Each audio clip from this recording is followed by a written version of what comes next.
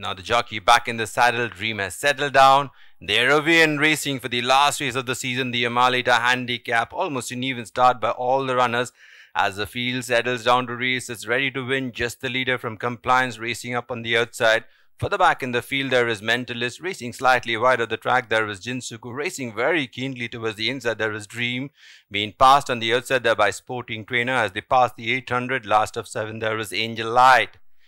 They pass the 800 and approach the 6 now. Jinsuku has settled down to lead. From ready to win has dropped back to second. Further back in the field, there is Compliance. Then we go back to the Mentalist who is under a slight ride. Then we go back to Sporting Trainer. Further back in the field, there is Angel Light and Dreams bringing up the rear. They go past the 400 now and take the turn as Jinsuku and ready to win. These two are eyeballing each other.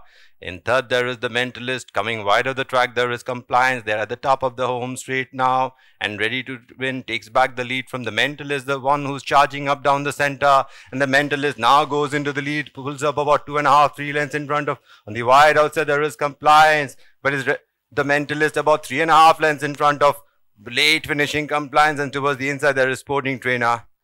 But the Mentalist wins the last race of the afternoon from Sporting Trainer, gets second, the Compliance in third. Then we went back to Angel Light, Jinsuku ready to win. Last of all there was Dreams.